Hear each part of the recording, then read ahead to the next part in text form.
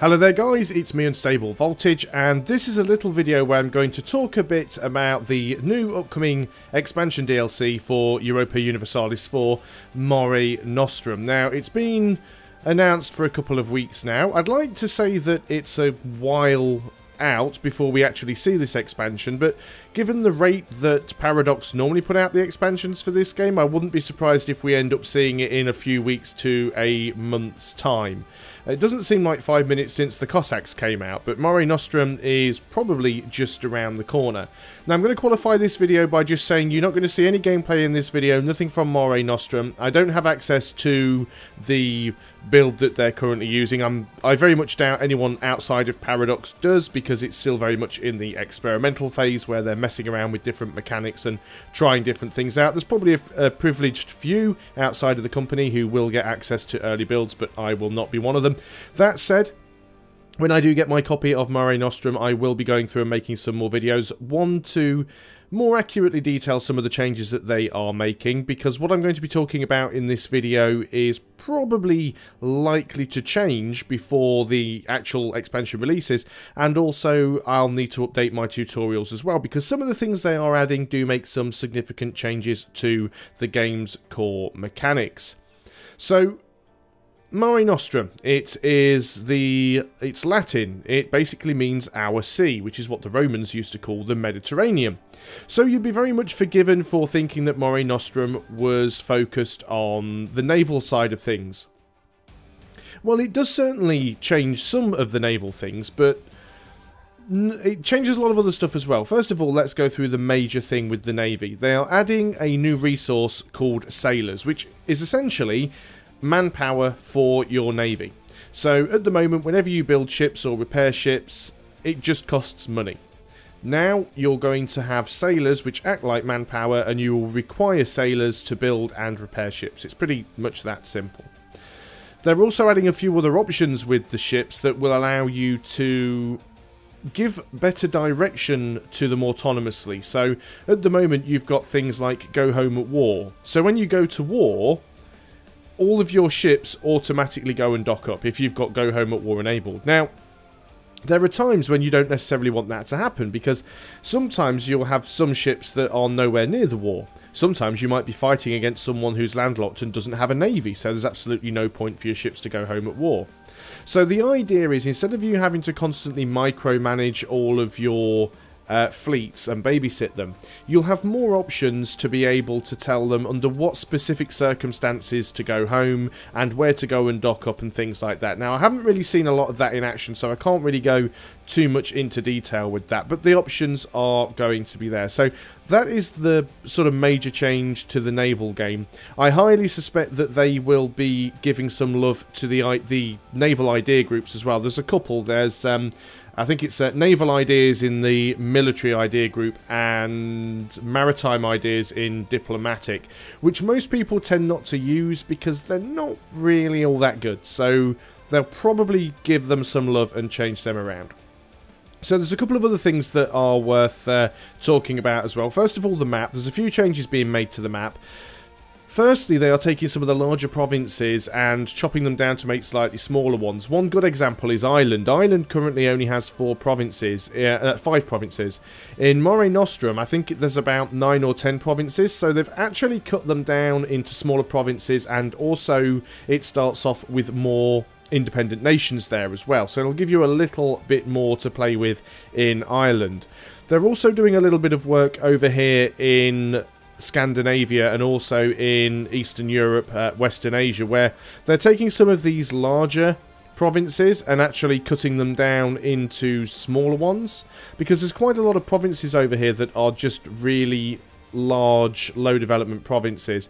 They're also adding 1 or 2 other little countries in the mix as well, and they are changing some of the culture groups around slightly. Now, I don't know the culture groups well enough to know which changes they're making, but they are changing some of the ones over here in Eastern Europe. But yeah, they're certainly making some of the provinces a little bit smaller and chopping them up. But one of the big changes they're making is actually to Africa. So what they're doing down here is, first of all, a lot of the provinces that are uncolonized at the start of the game are actually going to start off colonized. Madagascar, for one. Madagascar at the start of the game at the moment is 3 uncolonized provinces. In Mare Nostrum, the whole of Madagascar is going to be colonized, and I think there's again about 5 or 6 provinces on Madagascar itself. There'll also be various other provinces added into Africa, particularly southern and central Africa. Also, a lot of the larger nations like Mutapa and Congo will start off as smaller independent nations. So there'll be less colonizing going on in Africa and more fighting to actually take the land that you want. And they're also adding a new religion to Africa as well. So there will be fetishism for the new African nation. So those are the main changes that they are going to be making to the map. Now, they're also adding another feature called trade leagues. Now, trade leagues are for merchant republics, and what they allow you to do is you can start a trade league if you're a merchant republic, or you can join one. And there are some rules to it. The person who runs a trade league can be any size they want, really, but over a certain size they do get some sort of negative penalties with the trade league. If you want to join a trade league, not as the leader, you have to be a 1-province minor. Now, anyone who joins a trade league is automatically in a defensive pact with the trade league. So they basically come to each other's aid in defensive calls, but they don't actually count as a relationship. So if you are running a trade league and you have 10 different 1-province miners all as part of that trade league, they're not going to count as individual relationships, but they will all be called into defensive wars. So obviously they don't count as alliances because you can't call them into offensive wars. Now, the purpose of having a trade league is anyone that's in a trade league actually transfers their power to the league's ruler, but it also increases the trade power in the trade node where the league is located. So they're still working on the numbers and trying to work out exactly how it's going to balance out. If you lose your prestige, it's possible that you can be voted out and someone else will be the ruler of that particular trade league. But the idea of this mechanic is mainly so that these little 1-province miners, these little merchant republics, can actually sort of band together for a little bit of protection and also drastically increase the amount of money that they can make through trade. So that's what's happening with the trade leagues. But the 3 things that I really want to talk about, which are 3 of the biggest changes that they're going to be making in Mare Nostrum. So the first one is an idea that is called trade territories and states. So the idea of that at the moment, whenever you take a piece of land that you don't already have to have a core on, you have to core that land. You have to spend the admin points to make that land legitimately part of your territory, to get the full benefits from it. But the problem you have is there are some territories that are considered to be distant overseas. Now, if you take a distant overseas territory and you core it, it will still have an autonomy floor of 75%, which means you're paying the full amount of admin points, you're paying a full coring cost to take a province, and you're only going to get 25% of the value from its development. So what they've added now is this system that is called territories and states. When you take a province that is in a different region, so let's go and have a look at, we don't have the region map on here, but let's say, for example, we're playing as somebody in Europe, say France for example, and we take something down here maybe in Egypt, because Egypt is a region. So we would take some land in Egypt. Now that land is going to be distant overseas. It's going to have a 75% autonomy floor. Now, if we wanted to core that, it would cost us the full amount of admin points to core, and we'd still only get 25% of what it was worth because of the 75% autonomy floor. But in Mare Nostrum, it would actually count as being part of a territory because it's in a different region and it's distant overseas. Now, when you have a province that's in a territory, you don't have to get a full core on it. You don't have to get a state core. You can get what is called a territorial core. Now, a territorial core is only half the cost of a full core. So basically, anything you take that's distant overseas, you get half price cores, which is certainly much better. Now, if you're just taking the odd little province here and there, maybe because you want a stepping stone to go and, I don't know, work your way around here and fabricate on the Ottomans or whatever, then that's fine. You can probably just leave it as a territory with a half core. But what happens if you take all of this land? What happens if you take a huge chunk of land all in one region and you think, I'd actually like to be making more from this land. I'd actually like to get the full amount of manpower and tax and everything. Well, what you can actually do is you can take a territory and you can turn it into a state. Now, every territory that you turn into a state, you have to pay a certain amount of maintenance towards it each month. However, when you turn a territory into a state, instantly all of the autonomy floor drops from 75% down to 50%. So even though you're paying some maintenance towards it, you've instantly gained an extra 25% of the development from that territory. Now it is a state. Also, once you upgrade a territory to a state, you can go around to all of those territorial cores and upgrade them to state cores. Now, it costs you the full amount of admin points, but you pay half again, essentially, to make it up to a full core. But the process is done instantly. And as soon as you make it a full core, a state core, then it goes down to 0% autonomy. So it's a really good way to be able to take distant overseas provinces and actually have 0% autonomy. So the trade-off is you pay a little bit of money in maintenance and you gain 0% autonomy distant overseas provinces. However, if you're just taking little bits of land and you're not bothered about them, then you don't have to pay any maintenance for them. Just leave it as a territory and pay half price coring costs. I think that is a really good change, and that is one that I am looking forward to. Another thing they are adding is a system called corruption, and I'm a little bit unsure on corruption. Even Paradox are at the moment, because they're still kind of messing around with the way it works. Corruption basically starts at 0%. You can't have negative corruption, but you go from 0% corruption and you can go up to 100% corruption. If you're at 0% corruption, which is what you ideally want to be at, then you won't get any negative effects, and in fact you'll get a few bonuses and benefits. If you start to gain corruption in your country, then things will start to get more expensive. You're likely to get more rebellions. You'll get hits to your diplomatic reputation with other nations. And there'll also be a series of bad events that can happen. Now, one of the main factors that will affect this corruption is the new espionage system, and this is mostly what Mare Nostrum is going to be about. Is they're overhauling the espionage system completely. Espionage has been in the game for a long time, but it's one of those things that people generally tend to ignore, especially in the single player game. It has a little bit more utility in multiplayer, but in single player, espionage ideas generally tend to be a complete waste of time.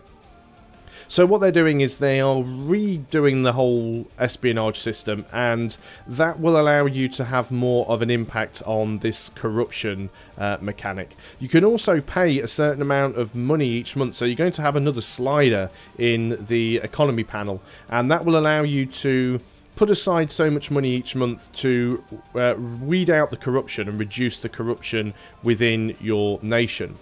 So the main change to the espionage system, and this is probably the biggest change so far that is going to be in Mare Nostrum, and I don't know whether it'll be part of the paid DLC or whether it will be part of the free patch, but it's certainly going to be one of the most interesting changes.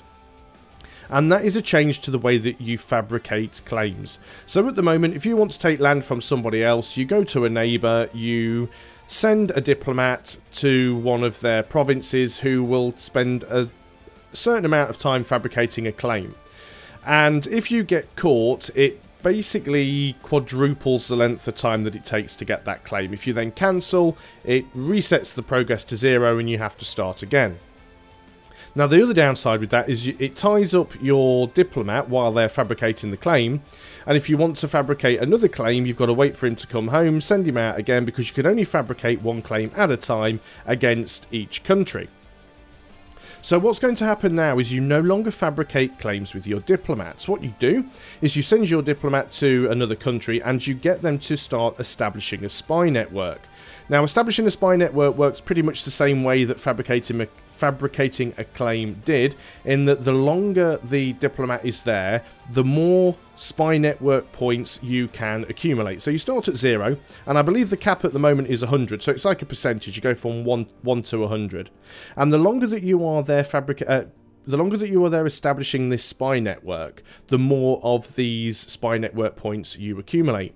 What you can then do is once you have 10 spy network points with a certain country, you can spend those 10 points and instantly fabricate a claim on one of their provinces. Now, this is really good, because what this means is if you have 60 spy points with a country, you can fabricate 6 claims instantly. And that means, first of all, you're not going to have all of your claims expiring at different times because you had to fabricate them one after another. It also means that you can sort of almost ninja attack another nation. You can quickly go, here's 6 claims, declare war. As opposed to what you'd have to do before, which is fabricate 1 claim, get a negative penalty with that country, which you'd have to sit with while you were fabricating the rest of your claims. So I actually quite like that idea. One downside to that, though, is if you actually get caught creating a spy network, then you get blocked from establishing a spy network with that country again for another 5 years. So it does mean there's much more of a reason now to actually use counter-espionage to try and catch other people spying on you and stop them from spying on you. Now, if you do get caught building your spy network and you are stopped from spying on that country for 5 years, you can still use any spy network points you've already accumulated with them to fabricate claims, which is still a nice touch. Building up spy networks will have other uses as well, so the more spy influence you get against other nations, it will help you with doing things like agitating for liberty, trying to support rebels and things like that, but also reducing aggressive expansion. If you've got a diplomat in another nation and you are establishing a spy network there, you can actually sort of bribe them almost under the table to turn a blind eye towards any aggressive expansion you may be performing. So that is another nice thing with the system.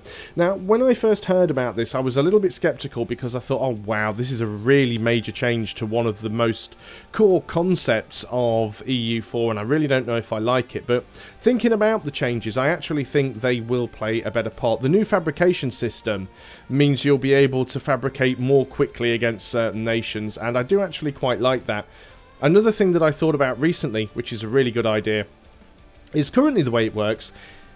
If you have a diplomat who is currently fabricating a claim, and let's say all of your diplomats are busy doing something, you're all fabricating claims, your claims are all up to 80%, and maybe you're in a war and you need to peace out.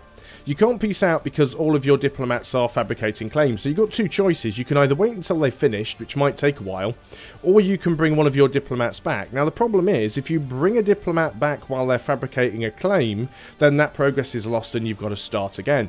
That isn't going to be the case with the spy network, because if you are establishing a spy network with a nation and you bring that diplomat back, you don't instantly lose all of those spy network points you've accumulated. They do start to tick down over time if you don't actually have a diplomat there working on the spy network, but it does mean that if you are working on a spy network in another country, you can pull a diplomat back, use him for something else, send him back to that country and re-establish the spy network, and you probably won't have lost all that many points in between. So I actually think that is going to be a good change.